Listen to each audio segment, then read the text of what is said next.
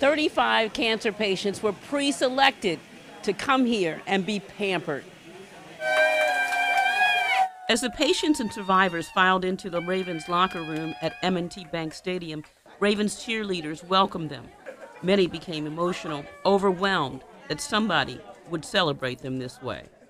I'm a 2-year survivor, and even after being a 2-year survivor and only a year out from treatment, you still struggle with some things. But to have someone to treat us with so much and do this for us, it's a beautiful thing. The event provided custom-fitted wigs, makeovers, massages, and a make-your-own flower bouquet. The survivors were also treated to special snacks, including mini crab cakes. This is a day just to bring breast cancer survivors together, pamper them a little bit, let them know they're not alone, treat them special. So we're really grateful to the Ravens.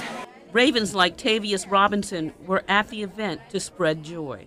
I was here last year and I got to, meet a lot of strong women. So it's great to have, conversations with them and just talk with them and, see how strong they are and hear their stories. The ladies were excited to take pictures with the players.